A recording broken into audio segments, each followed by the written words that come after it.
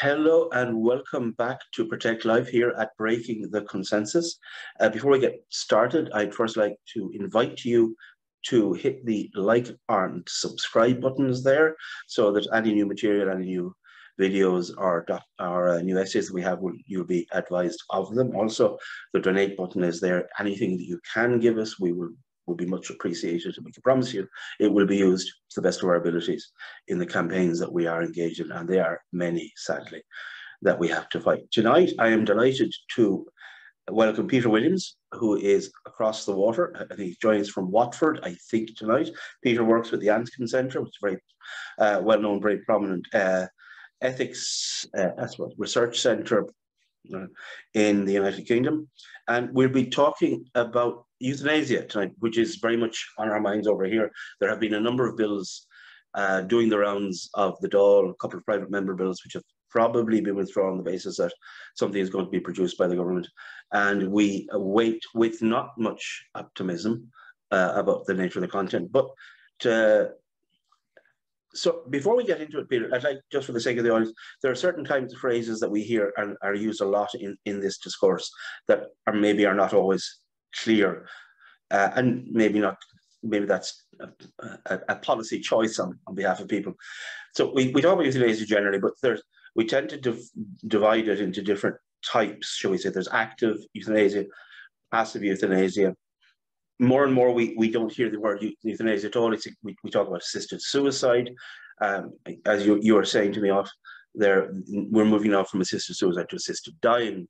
Then you have what I would think most Christians and Catholics would not agree as the same thing, which is the withdrawal or the withholding of extraordinary measures. So if you could just address those and give us an idea of what we're talking about here.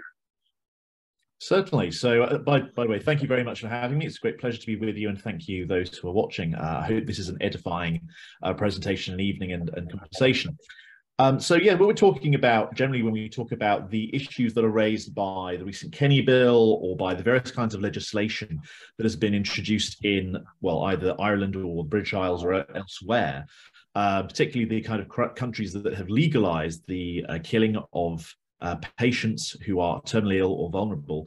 What we're talking about is euthanasia and assisted suicide, EAS as we call it in the Anscombe Centre. Now, the difference between those two things is important. Euthanasia is the deliberate killing of a patient by the physician. So if a doctor were to take a syringe of some lethal poison and inject the patient with it so as to kill them, or was to do some other action that led to the death of the patient, ostensibly for the sake of the release of suffering, then that is euthanasia, formally speaking.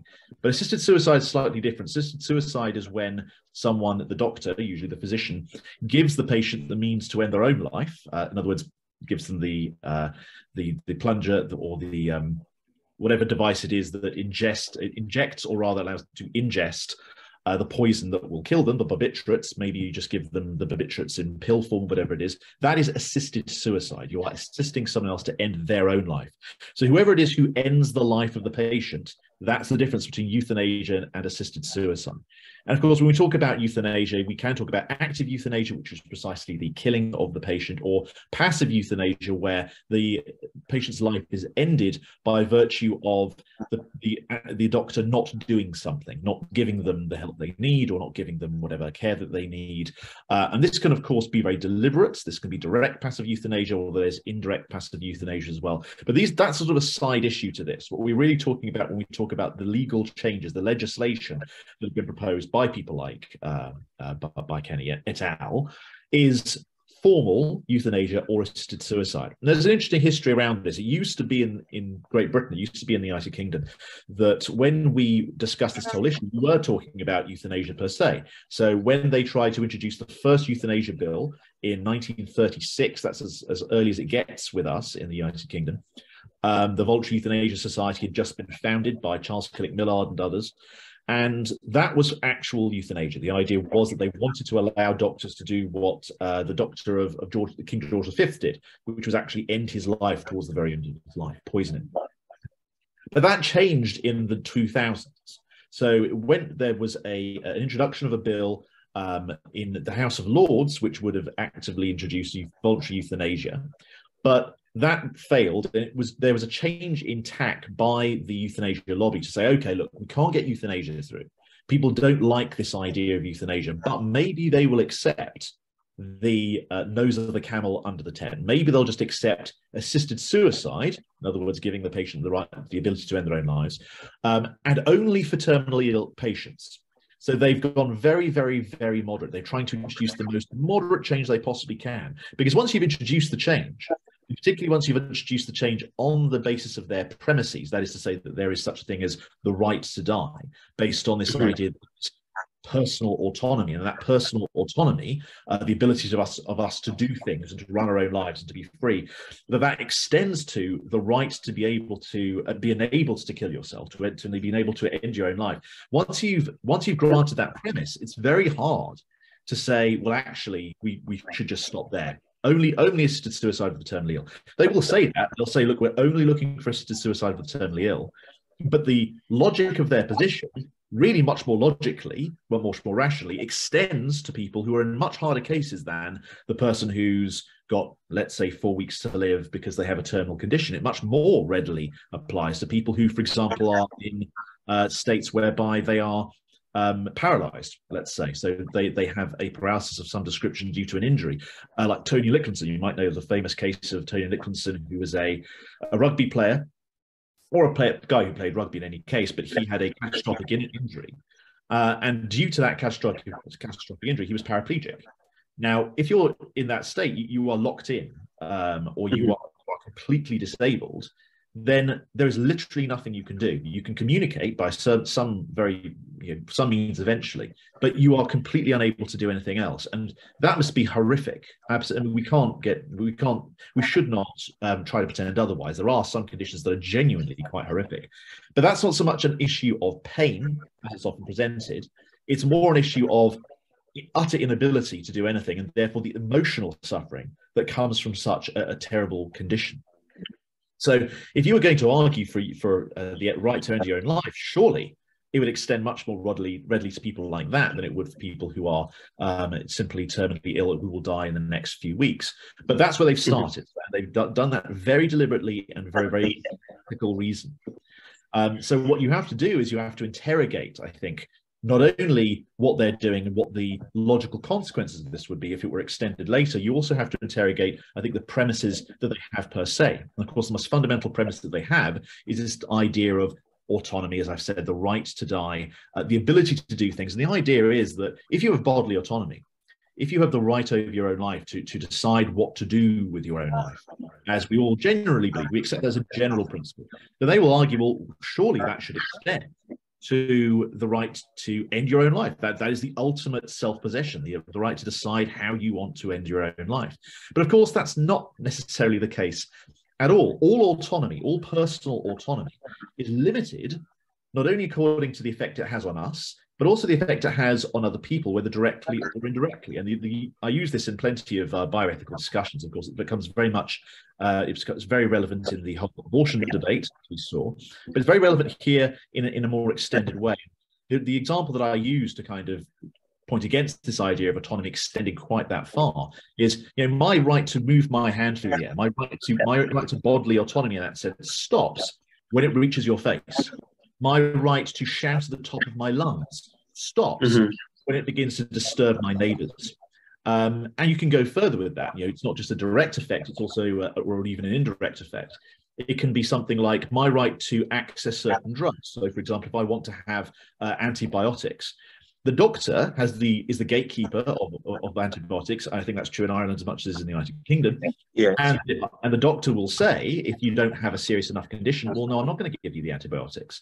Well, why? Surely it's my right to medical autonomy. Well, no, it's not, because if you just give out antibiotics like candy, like sweets, then what will happen eventually is that they will be so overused that they'll become ineffective. And the people who are most badly affected by the inefficacy of certain drugs that we need are going to be the most vulnerable members of society. So precisely for the sake of the most vulnerable members of society, we say, no, your autonomy is going to be denied here. Your autonomy is going to be limited according to the social interests that we have in society. So that's just one very moderate example. We could go much further with regards to things like if I, for example, were to rescue you, you wanted to end your own life, you jumped into a river and I rescued you from the river, would we say, oh, how could you do that? You violated this person's bodily autonomy? No, I would be lauded for having done so, because we think actually there's a personal good here. The saving this person's life overrides their personal autonomous choice to try to end their own lives. And there are plenty of other cases we can take like that, which even extends to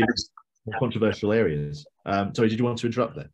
Sorry, just want to say, yeah. So, but the advocate might say, yeah, but say with the case of drugs, we have made a decision for societal or social reasons that we're going to limit the access to antibiotics, but also to things like heroin or cocaine or cannabis, whatever. However, while once upon a time those were not controlled, well, it was true at one stage. For example, you could, in theory, be charged with attempted suicide. Suicide was illegal, but we have moved away from that. Now there's no legal penalty or control over somebody killing themselves. So while we might laud the person that jumps in and saves the person from the river, the person who's taken out of the river isn't going to be exposed to criminal prosecution. That's right. So in that sense, we have said, okay, your life is yours, and if you choose to dispose of it, then you can. So in a sense, they were saying there is a right to suicide. No, there's a difference there, isn't there, between a right and a liberty. Yeah. So, for example, if I want to try to end my own life, the state has decided, both in the United Kingdom as in Ireland. In the United Kingdom, it was the Suicide Act 1961. In your case, it was an act which was passed in, I believe, 1993. And I think it was something like the Criminal Justice Suicide Act of 1993. In both cases, what was decided was that actually we don't need to have a common law crime of attempted suicide or suicide, because there's no purpose to that. There's no purpose to that. It doesn't actually achieve anything.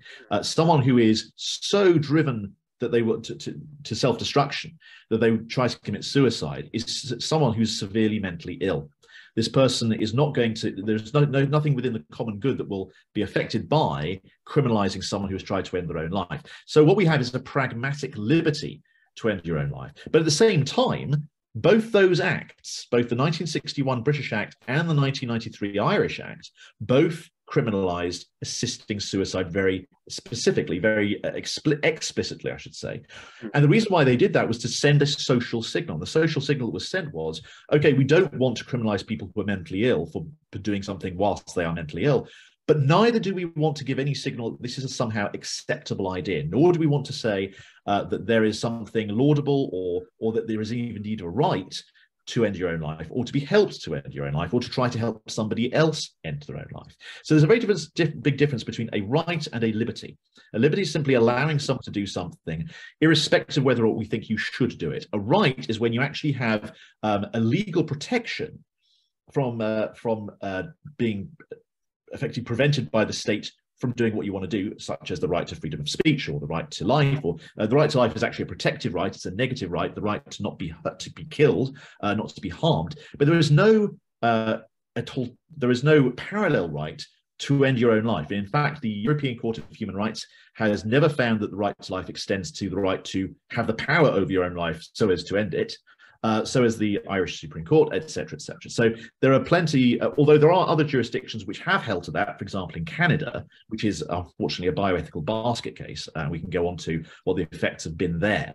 Nonetheless, the idea in principle that there is somehow a right to end your own life, such that you have a right to be enabled to end your own life, or to have the right to have your physician end your life for you, simply doesn't follow at all. That would be a positive right as opposed to a simple negative liberty or freedom. And so there's a big difference there. Just because you have the right or even just the pragmatic liberty to do something does not mean you have the right to be enabled to do it. So there are plenty of little of concepts that need to be distinguished there. A liberty from a right, but also a negative right from a positive right as well. Positive right, yeah. Brilliant. Now, it just occurs to me, we said that there's a move to move the language from discussion of assisted suicide to assisted dying, because there does seem to be a strange dissonance in the idea that on one hand, we would actually set up a legal framework for suicide. When, on the other hand, in Ireland, certainly, and I'm sure this is true across the developed world, we increasingly are spending time and resources and concern and worry about the increase in suicides. Say, for example, in young men or whatever group it is.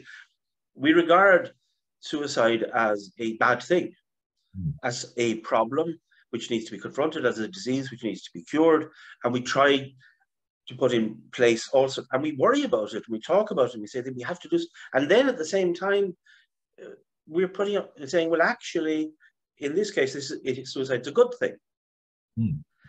And that dissonance, do you think, in a sense, there's an awareness that this is a dissonance, this is an apparent contradiction? So they want to move away from the idea of suicide to assisted dying because of that. The notion that even though the notion assisted dying is a kind of a strange idea in itself. Yeah, absolutely. Well, the idea that I always discourage anyone from using the term assisted dying. I always say, don't try to use the other side's language, because this is a propagandistic term. When someone says assisted dying, what they're trying to sell to you is the idea that, well, the dying process has started, so all you're really doing is assisting someone along the route of dying. No, this is a misleading term, because ultimately what you are really assisting someone to do is end their own life. And there is a word for ending your own life, and the word is suicide. And they want to get away from that because they know that there are moral implications there. They want to move away from that. They want it to sound nice and cuddly and fluffy and inoffensive. So they try to neuter the offense of suicide by saying, oh, no, it's not assisted suicide, it's assisted dying, because these people are dying anyway. And of course, the fallacy in this is that we are all dying in a very proper sense. We're all heading towards our own natural demise. So assisting someone to die doesn't really make a lot of rational sense. It's really assisting someone to bring the dying process not to a conclusion, but rather to cheat the dying process by trying to end their own lives for themselves by the ingestion of barbiturates or some other drug that will bring a quick end. They think it's going to bring a quick end. I mean, actually, there's no guarantee of that. There are cases in America where they've had some very, very nasty ends, including with barbiturates. But irrespective, that idea of assisted dying is a way of trying to obviate and remove the moral offense of suicide itself. And of course, that's relevant because when you actually have certain jurisdictions where they have introduced assisted suicide or euthanasia, you've actually found that there is a moderate amount of evidence, and there's an increasing amount of evidence, that it actually does increase suicide rates per se. Now, you'll see this.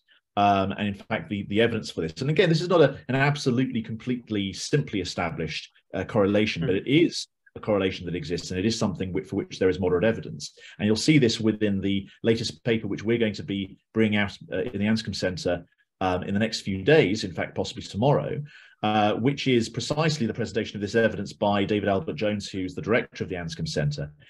So there is a real connection here. Whether it be cultural or whether it be simply by the loss of a degree of moral stigma attached to suicide and the concept of suicide, that means that there is a connection between the legalization of euthanasia suicide and suicide itself. But it was not only that, but I would argue that because of that, and also because of the cultural signal that it sends, which is effectively that it's okay to try to end your own life, which is the total opposite of the signal we've been trying, as you've rightly pointed out, to send over the last few decades. We've been trying to say, look, this is a serious mental health issue. This is a serious public health and mental health issue. We want to be discouraging people from trying to end their own lives as much as possible. That's why we have suicide prevention strategies by the various different governments across the Western world. The cultural signal that sends is, don't do this. For goodness sake, let us help you. Let us provide the support that you need so that you don't end your own life. But by legalizing it, by saying, actually, you can end your own life, we will enable you to do so, that's a fundamentally contradictory cultural signal that is sent. And in fact, there's a very, very good argument set forward by Professor Jonathan Herring at Oxford University. You can look up his work on this, in which he argues actually that there is a right to suicide prevention. So far from there being a right to being assisted to commit suicide, there is actually a right to be prevented from committing suicide. And that is a positive right that comes forward from the right to life itself. If you are in such a state, in such a condition, mentally speaking, but that your personal autonomy, this is one of the other reasons why the autonomy argument is so bogus, because someone who's wanting to end their own life is by definition in the least autonomous state they could possibly be as an individual. But if by virtue of their compromised autonomy they want to end their own life, then actually they have a right for society and certainly governments to stop them from doing so, and certainly to discourage them from doing so, which is legalizing assisted suicide and euthanasia fundamentally contradicts. So far from assisted suicide and euthanasia being something which is a right, it's actually a contradiction of a right in the broader sense. So in a sense, Herring is saying that when a person finds them to be suicidal and in such severe psychic difficulty, then they have a reasonable right to expect protection, in a sense, that they will be protected from the consequences of any actions they may take in a situation where, and this is something you might talk about later, as the notion of consent becomes a very, very woolly idea indeed. Consent and full understanding and knowledge, to the extent that these acts are free acts, rational acts, and consensual acts. I mean, I know there are many prominent psychiatrists I know here who would say that suicide is in fact always an act of madness. To construe it as a rational act, it is vanishingly rare. But certainly, so if we can just move it back a little bit in history, the places which were, I suppose, most famously associated with euthanasia are so the Netherlands, then Belgium, and they've been constantly in the news. Now, if I remember well, that it comes into the Low Country, because also Luxembourg, strangely. I wonder why that little triangle there. It's an odd thing. It starts through the courts rather than through legislation, and then as it comes in through shall we say, judgments there, then legislation follows it in a sense. But how has it evolved? I mean, have we seen a situation where it begins in a very narrow form and then evolves and broadens, or is it much the same today as it was 20 years ago? No, it does expand. I mean, the actual origin of assisted suicide or euthanasia really does depend on the individual jurisdiction. So only in a few countries has it been driven by jurisprudence as opposed to legislation proper. The most famous case, of course, being Canada. Canada has, and this is very much a constitutional issue, so Canada has what's called the Charter of Rights and Freedoms. So it's supposed to be based, Canada, on the Westminster model. It has its own, a House of Commons and a Senate as opposed to a House of Lords. And it's based on that Westminster system. But what it's decided to do is create a kind of hybrid with the Washington system of having a Supreme Court and also having a sort of pseudo-constitution, the Charter of Rights and Freedoms, which allows the court to interpret that constitution such that it can read into it, just as, for example, the US Supreme Court did with Roe v. Wade in the abortion issue. It can read into it rights that are not expressly set out there. And so consequently, that's exactly why Canada has no abortion law at all, because of it back in the 1980s, they read into the right to life, perversely, the right to take life. And the right to so-called privacy and all these other kind of so-called rights that are meant to be there explicitly, but are in fact read into there by the Supreme Court. So that constitutional issue has led them to have a situation where, just as they read into the Constitution, the Charter of Rights and Freedoms, the right to abortion, so now they've also read a right to assisted suicide and euthanasia, precisely again on the right to life. So in other words, there's an idea that because you have a right to life, you have the right to end your own life, and therefore there can be no state legislation stopping you from trying to procure the ending of your own life by a physician. So that's in the case of Canada, but in most countries, and that includes Belgium, that includes the Netherlands, that includes Oregon, either euthanasia and assisted suicide, or just assisted suicide on its own, which is more the American model, because America doesn't have any euthanasia laws. It only has assisted suicide for now. I'm not quite sure there's any reason why they couldn't have a euthanasia law, but they haven't thus far. I'm pretty sure it probably could be the case that individual American states could say, well, we will exclude euthanasia from our laws against murder, whatever they may be, because those are state level laws. Irrespective of whatever federal effect there may be. That's been largely driven by either referendums, in certain cases, because they have a number of referendums which have allowed for euthanasia suicide. For example, New Zealand was very much referendum-led, or it's been individual states having legislation. So Oregon introduced legislation, I think, although I think that wasn't possibly led by referendum as well. The Australian states have all been led by legislation. Belgium was led by legislation, as was the Netherlands, as was Luxembourg. So a lot of these countries, mainly it's been politicians pushing it, but with the knowledge that actually there won't be a massive public outcry. So that's where it's mainly led.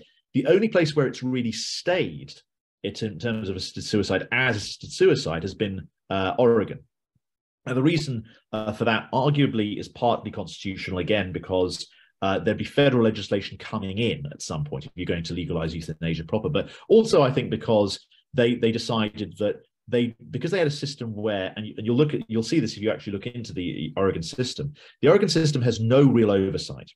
There's nothing to stop a doctor from doing a lot of things if he really wants to or she really wants to, because there's nothing that mandates, as in obliges doctors to report the fullness of what they're doing. So consequently, we don't know what's going on in Oregon. That's why it's such a wonderful case for the other side, because we have so much little knowledge of what's going on, beyond the very basic reporting they allow for in their annual statistical reports. We simply don't know what the real life situation is. In fact, this was noted by the Oregonian, which is their statewide newspaper, in 2008, in an editorial which said that the legislation had been constructed in such a way so as if it were to cover abuse. So we don't know what's going on in Oregon. We know more, however, about what's going on in places like Belgium and the Netherlands.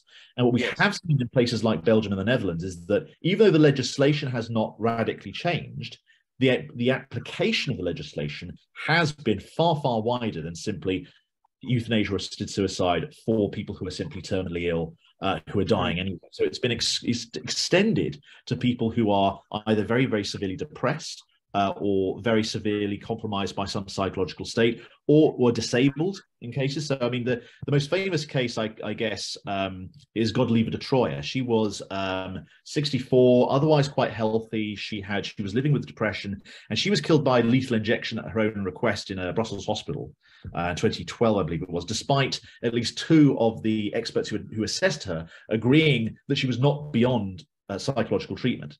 And her son, Tom Mortier, who was not contacted after his mother had been euthanized, he actually only knew that she had been euthanized when the hospital rang him to retrieve her body from the morgue. And he's taken the case of her treatment all the way to the ECHR.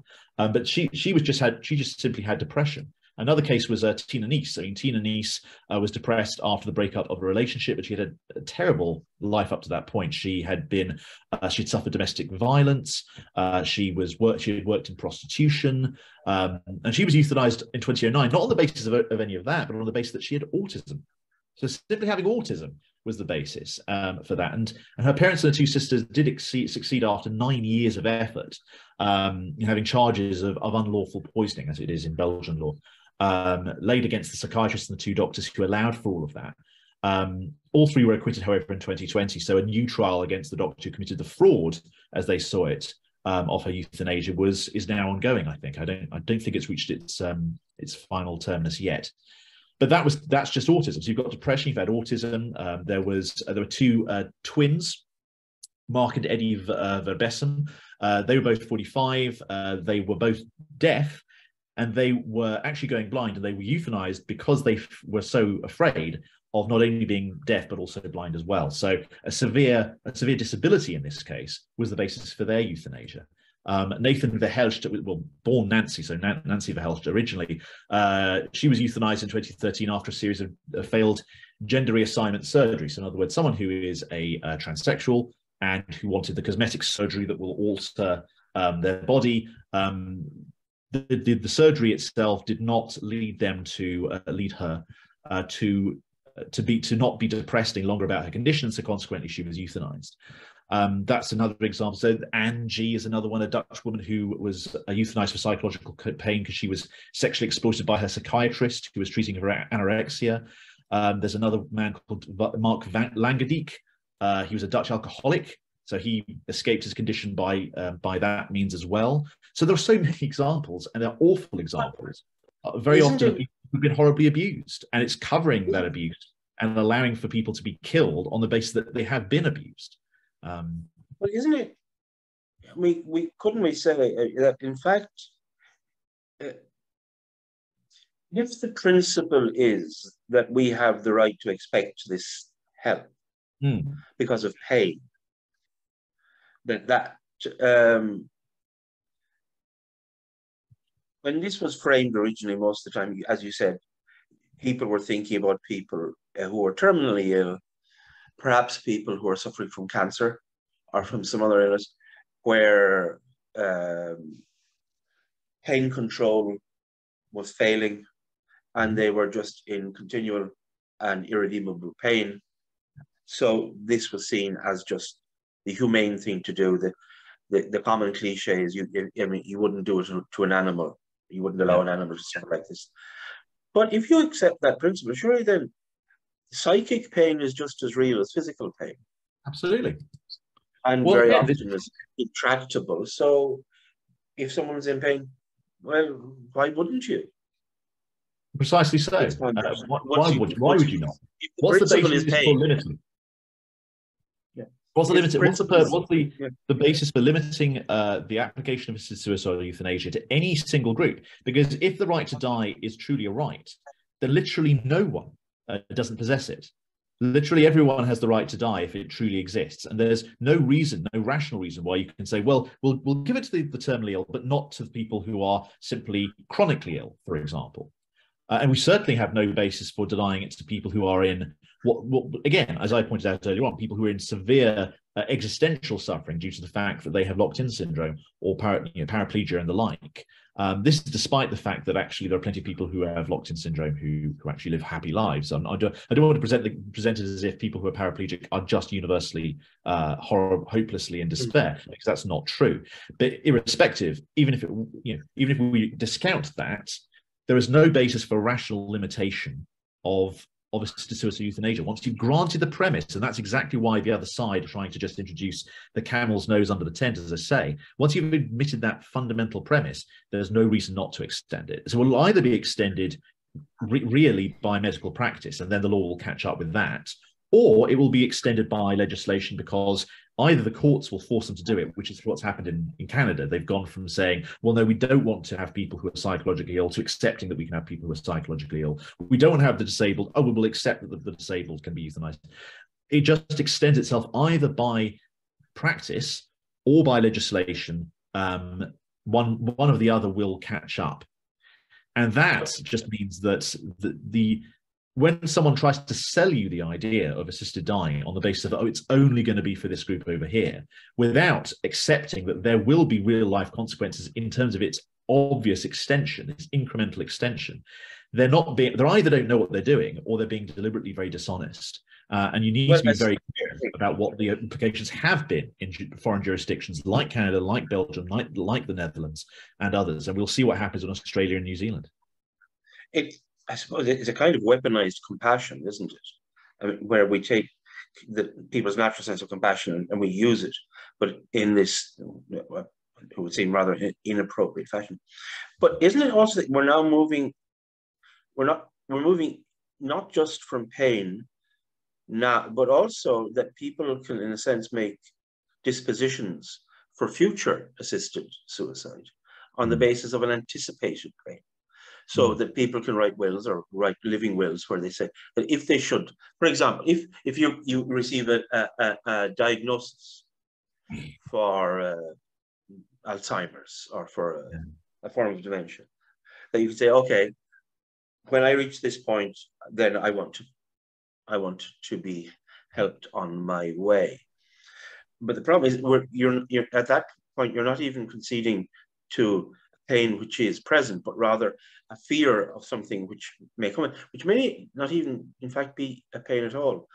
But then we get into this weird situation. There was a case which, the rights or wrongs may be complicated, but of a woman who had expressed a wish that when before her dementia had taken hold, shall we say, for us to be euthanized. But then at the moment when she was actually suffering from it, resisted. Yeah. And they had to hold her down.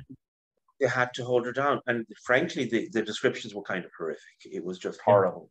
Yeah. And the legal decision was, well, she was no longer in a position to make to give informed consent to her previous consent. But how can you give informed consent about a state when you're not in that state? You have no real capacity to understand or comprehend what that state would be. And then you don't have a right to change your mind, bizarrely. But is there an element, and maybe I'm being excessively cynical here, that it seems to me that we're moving, arguments rarely go univocally, they're very often they come in cohorts.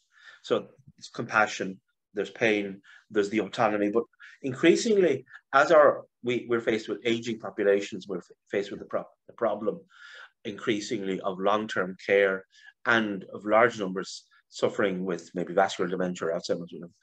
There's is there a concern here that the economics of healthcare are starting to come to this, and also that older people are going to be made to feel that they are in fact a burden on their family. Which there's always been a sense of that. People have always had that worry, but also on the state. There was a phrase used by a politician here, rather shameful one, referring to people as bed blockers. Yeah. Yeah, very much. And we've seen that very much in Canada. So I think it was in October 2020. So this is during COVID times, which is even more disturbing in a certain way. The Canadian Parliamentary Budget Office, the PBO, released a cost estimate report for Bill C7. That was the one that expanded euthanasia suicide in Canada beyond the terminally ill, right? So it was originally terminally ill, then it was expanded to other people, such as those with severe, with psychological illness, for example. So this looked at projected medical assistance in dying deaths in 2021, as well as likely costs and savings due to them.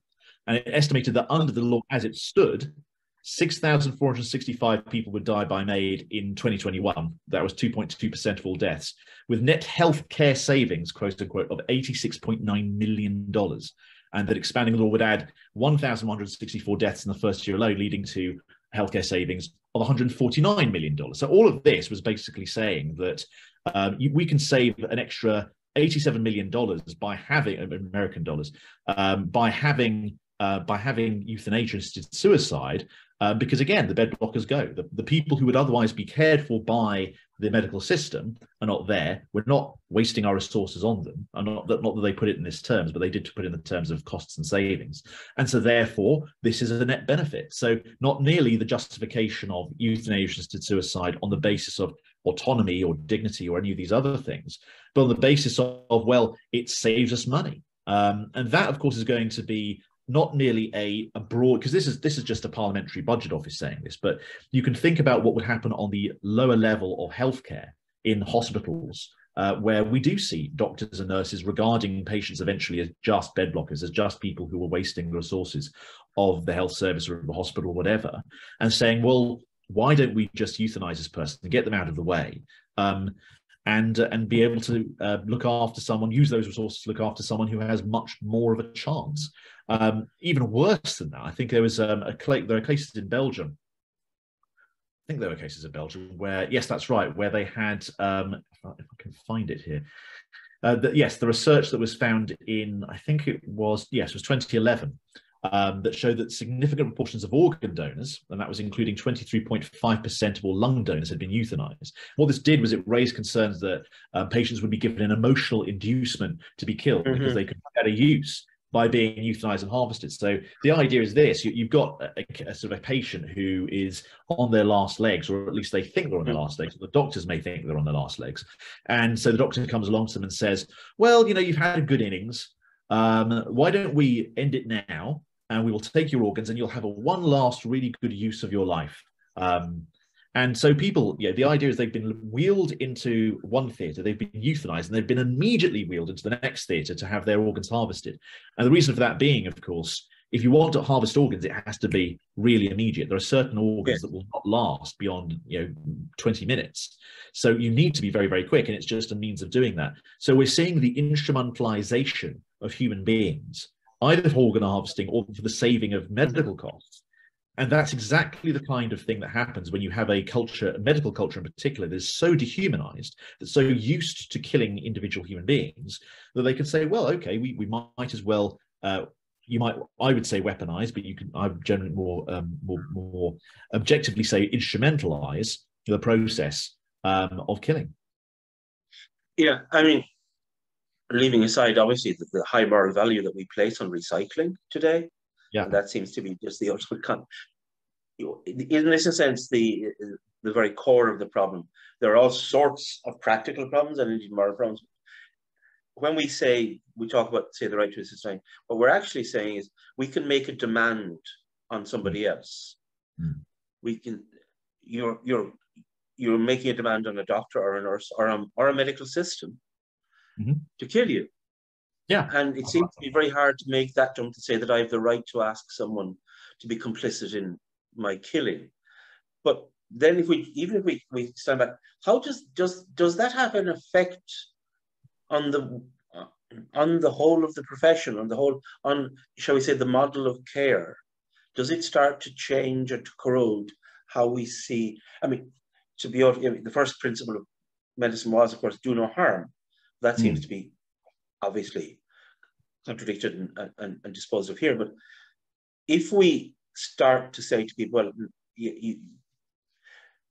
we have to get, once upon a time, it was a principle of surgery that you absolutely, it was unethical to remove healthy tissue, for example. You couldn't just remove an organ or a limb or something that was healthy, even if the patient deeply desired it. That's gone. And now we're saying that we doctors will be complicit in this. They will have to, there may be some protections for conscience, but we'll see. But do you think that this has ultimately, for the practical side, where we've seen it in Belgium and in the Netherlands and other places, has it changed the model of care?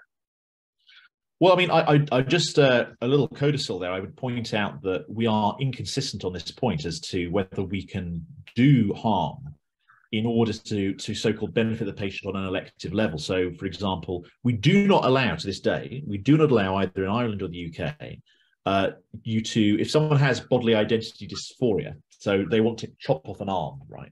As some people with BID do. And if you presented with that to a doctor, they would say, no, I'm not going to tack your arm off. And if you were to exceed that as a doctor, then you would be prosecuted for grievous bodily harm, as it is in England. I'm not quite sure what I can't remember what the alternative crime is in Ireland, but you would probably be, before then, struck off the medical register. That's bad. Now, weirdly, I don't want to go into this other subject, but weirdly, we do allow it for chopping off genitals when it comes to transsexuality and all that kind of stuff. But that's a whole other issue. We're inconsistent on this point, is my point. So when people want to argue for autonomy going this far, that we as a society do not agree really where that autonomy line really lies. And I would say we should actually be on the side of protecting patients. But to answer your question more directly, does it affect the medical system, the medical culture, and the way that doctors look at things?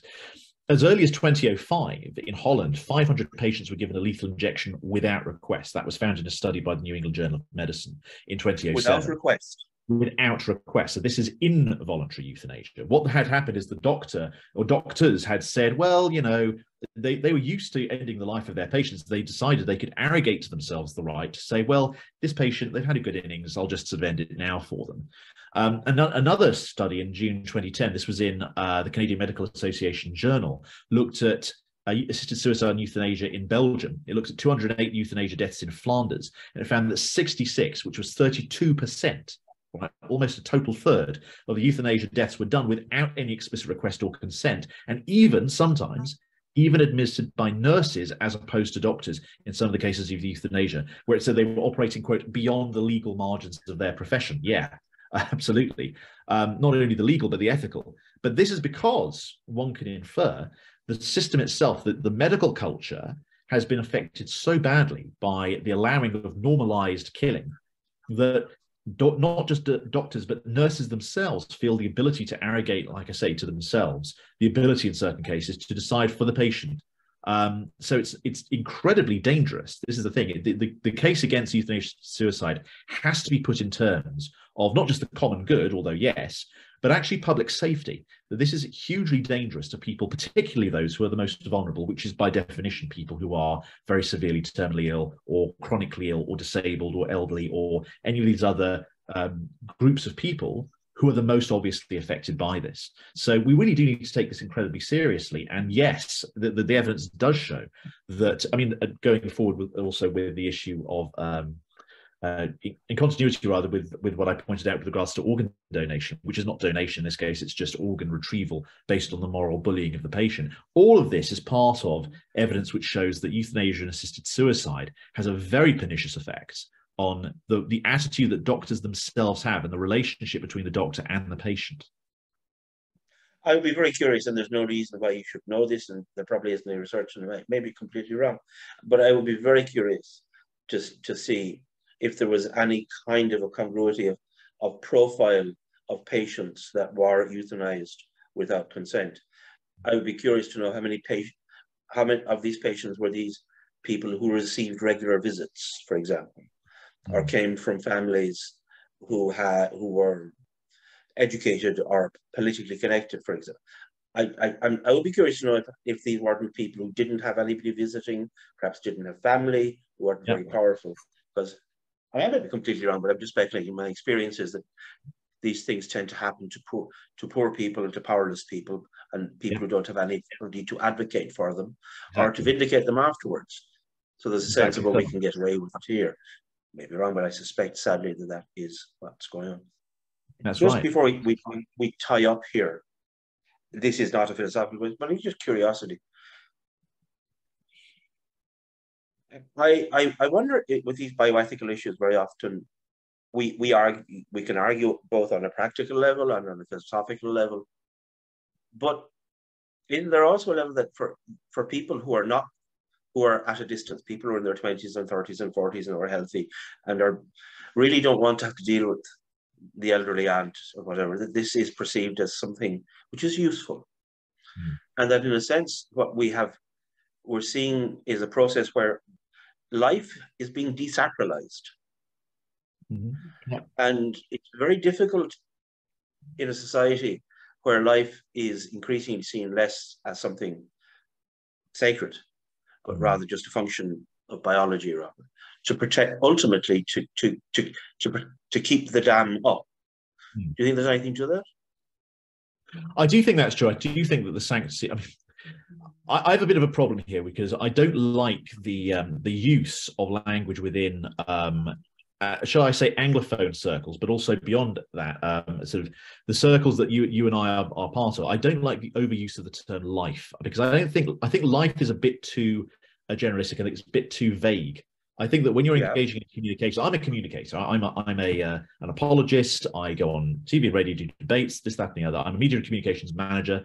For me, communication is really important. In communication, one of the key points of communication is specificity and earthiness. You want to be as grounded as humanly possible. So I don't like the term pro-life, weirdly enough. I find the term too generalistic. I think it's talking about what is effectively an abstract concept, life. But we don't, of course, believe that life has intrinsic value, really, because, I mean, bacteria are life, and we don't say that they have value. I'm, for one, eat meat. I, for one, am in favour of just wars when there are indeed just wars.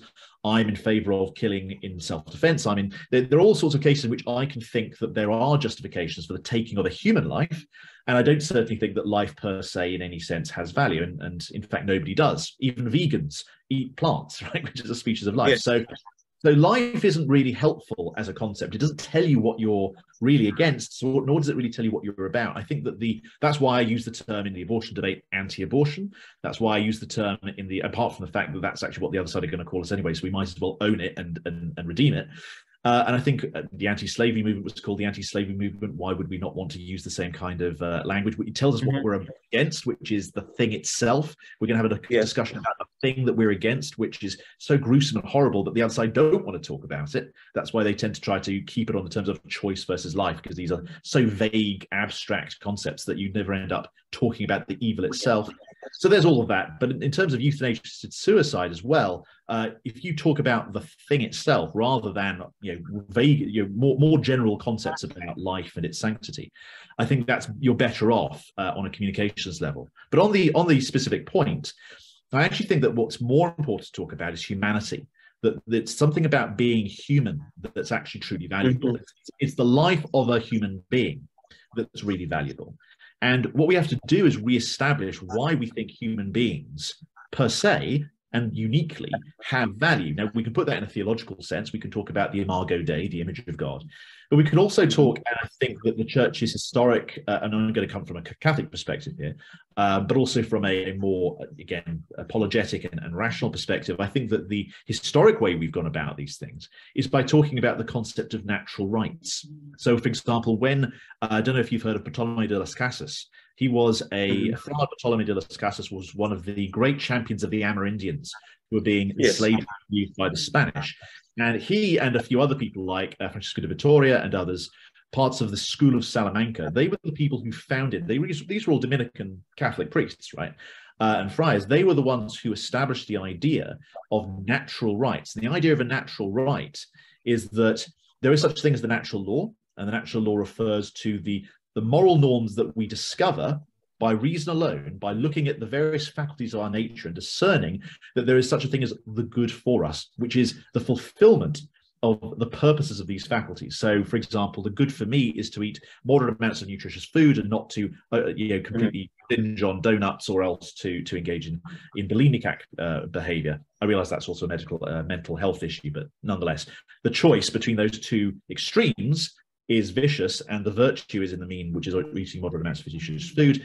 Those moral duties to flourish, to fulfill the purposes of our nature, becomes actually also a duty on you and me to not, for example, kill each other or attack each other or to maim each other, to do anything harmful to one another, because my moral duty to flourish is also your moral duty to not stop me from flourishing.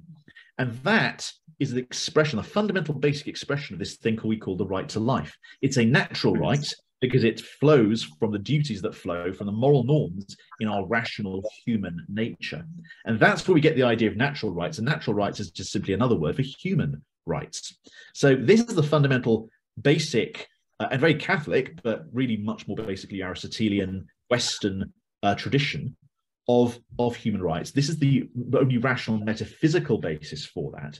And that's the case we should make when we try to re-establish what this is, rather than talking, in my opinion, this is purely my opinion, so take it or leave it, but rather than talk about vague generalities and abstract concepts, what we should do is go back to what is the fundamental case for human dignity and human rights, which is founded within this metaphysic, this rational metaphysic, and say, and therefore, this is what flows from there. And then you're actually bringing people back to what they say they believe in to begin with, which is human rights.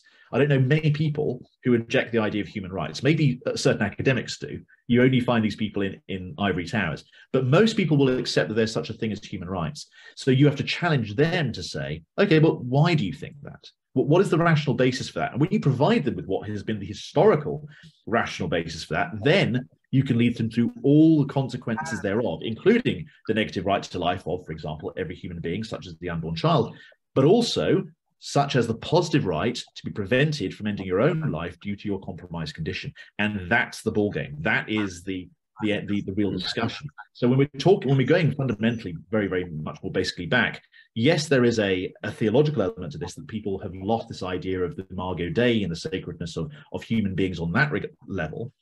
Actually, much more fundamentally, they're not in keeping with the philosophical basis that has proceeded from Western civilization itself, and which has existed within Catholic culture, which is this idea of the natural law and the natural rights that come from that. So when we challenge people on a philosophical basis as well as a theological basis, I think they will be forced to come to the same moral framework that we do. And As a consequence of the undermining of the individual's natural human rights, we also see, and it's ultimately, and I think something that is missed, is an attack also then on the common good. Yeah. Because where there is, even if we were to allow that there might be 1 or 2 or 3 cases where you could build up an extraordinarily strong case, where it would be licit and reasonable and compassionate and just to allow this, but to actually frame legislation that would undermine that basic principle of protecting of that individual human right would ultimately lead to damage, a wider damage to the common good. So I think Aquinas says, that we have the right to obey bad laws. Yeah. But even bad laws we should obey, because it's only in the extreme case that we can obey we can refuse, because the value of the law is so high that sometimes we have to simply suffer under bad laws rather than actually break that compact that we have, which says we should obey the law, because lawfulness and the rule of law is such an important concept and so important to the good of the society, to some good. And in this case also, that once we break that fundamental compact, then the consequences, like you said, 500 patients in 2005, euthanized, killed, without asking for it. And that seems to be, that just is where we go. And it's magical thinking to think that if it goes, we will be different. We won't do that. We will be better. We will have all sorts of protections. But once you change that culture, I think if I understand, once you change that culture, well, then the culture is gone. And that's where we will end up. Absolutely. And I never really understand why people in individual jurisdictions think that somehow they are unique. Somehow the other people have had these problems. Oh, but we're different. And I think the more that Western countries do this kind of thing, the more that the other Western countries have to realize, they're not really that much different from us. Canada is not that much different. Oregon is not that much different. Belgium and the Netherlands are not that much different. So why should you be so special? Why should Ireland or the UK or anybody else be so special as to avoid the problems that have been demonstrably the case in other jurisdictions where they have tried they've tried this? And of course, one of my favorite quotes about this, I can't remember it exactly. It's from Lord Williams of Oystermouth, the former Archbishop of Canterbury, Anglican Archbishop of Canterbury. He said something along the lines of, when you introduce the right of some very, very strong-minded people to avail themselves of this service, it will allow for those who are much less strong to be abused on that same basis. So it's all very well to say, oh, well, what about this poor person over here who really, really wants to end their own life, but they can't actually do it. They don't have the ability to. They haven't been given the drugs, or the doctor hasn't come around with a syringe yet to do so. It's all very well for the person who's really, really self-willed, the person who is the most profoundly powerful personal autonomy. Not that you could ever know whether they have that, really. But what about the many, many, many, many more people who, by virtue of their disability, their social status, the fact that they don't really have many loved ones, if any at all, and actually just their chronic condition, just the simple physical effect of being very ill at that point, those people who are much more vulnerable, who are much less autonomous, properly speaking, who don't have the full strength of autonomy, those people will be coerced. So a freedom for one person, or the not even the freedom, because it's actually a positive right.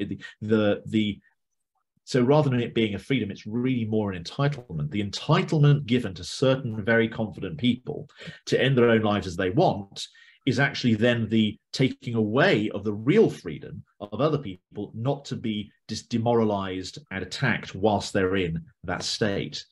So that's exactly what we have to focus on, I think, is that it's all very well talking about autonomy, but you're not really talking about autonomy, properly speaking, because this isn't a freedom.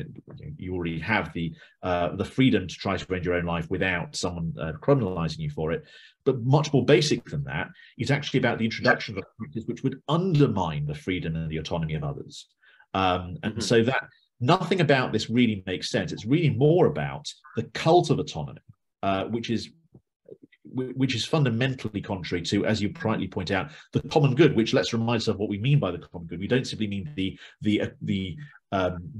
greatest good for the greatest number. It's not a utilitarian concept. The common good is the sum total of goods and conditions that lead to human flourishing. And so it's fundamentally attached again to this idea of the natural law, that if there is a duty to flourish, what are the sum total of goods and conditions? What are the things that we need as a society to allow everyone to flourish?